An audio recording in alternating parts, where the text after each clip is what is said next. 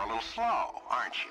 I've talked a lot about weapons that tanks might use in the future, but I haven't talked about what kind of armor advancements we'll see them use, and for good reason. Armor technology generally progresses slower than firepower technology, and militaries are more likely to keep their armor advancements a secret.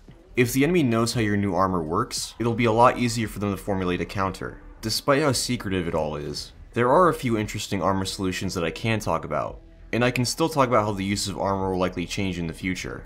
When talking about armor, there are two main categories that armor tech falls into: passive armor and dynamic or reactive armor. Passive armor refers to regular old steel armor as well as composite armor. Both of these are inert, and don't require any sensors for them to do their job, so it shouldn't be hard to see why they're called passive. Dynamic or reactive armor, on the other hand, refers to a wider variety of tech.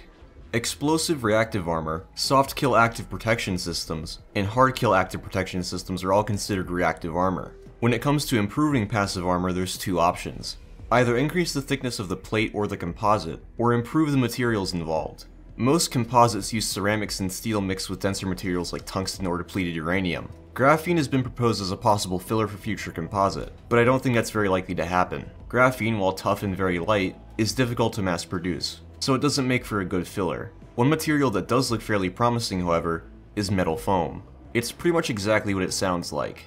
Metal foam is metal that has been interlaced with pores that can contain either air or a different type of metal. Metal foam makes for an ideal filler since it is both lighter and stronger than rolled homogeneous armor. Metal foam can absorb around 3 times the energy that regular steel can, while just being a fraction of the weight, and that's in an unoptimized state.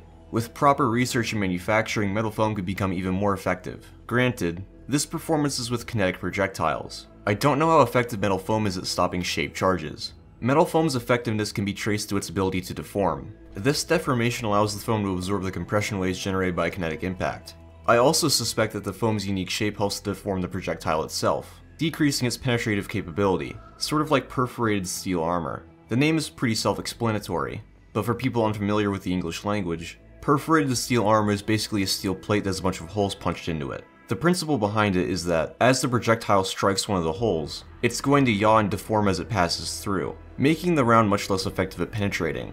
I don't know if that applies to metal foam, that's just my theory, so take it with a pinch of salt. Due to its attractive characteristics, metal foam could likely be used all around the tank, but would be most heavily used on the front of the turret and the hull. Manufacturing metal foam is obviously a bit more difficult than manufacturing rolled homogeneous armor, but it's a whole lot easier than producing something like graphene, so the added cost and complexity might be worth it. When it comes to improving reactive protection, there is one very interesting technology that has seen some experimentation, and could complement metal foam very well. It even sounds futuristic, so I'm sure you sci-fi fans will love the concept.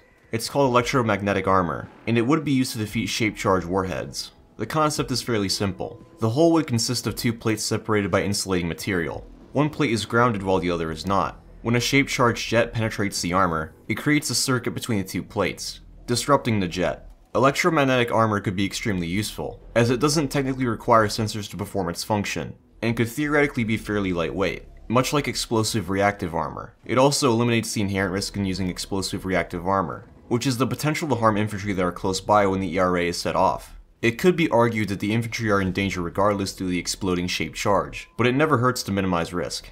While it doesn't technically require sensors, it would be most efficient to use them with EM armor. Keeping the armor on at all times would obviously use up a ton of electricity, so it would be most efficient to use a sensor that detects incoming projectiles, and activates the armor at that point. It's sort of a give and take situation. You can either waste electricity, or you can have increased unit cost and complexity.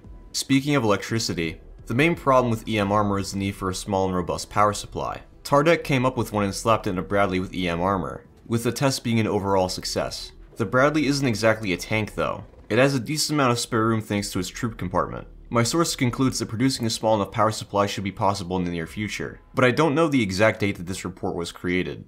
All I know is that the power supply was tested around 2005 to 2007. EM armor's heaviest use would be on the roofs of tank hulls and turrets, where it would help protect against top attack ATGMs.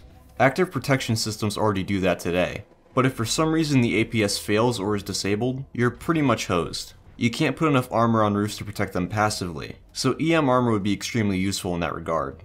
Tank armor is all about layered defense. There isn't one magic technology that will do everything at once. Here's how I personally see tank armor being used in the future. I think that, in order to save on weight and to maximize the amount of armor that can be used for a given weight, that unmanned turrets will become more commonplace. and that the crew will be positioned together down in the hull, like on the M1 tank test bed, or the T-14 Armada. If no one is in the turret, you can make it smaller and also give it less armor, saving on weight. This does reduce the commander's eyeball visibility, so it comes at a cost.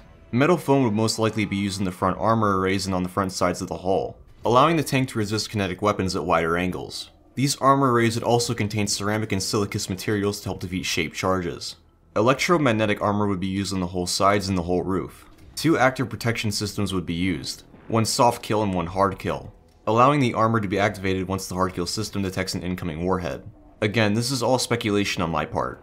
Anyway, that's about all I have to say on the subject. As always, I hope you guys enjoyed the video, and I'll see you on the next one.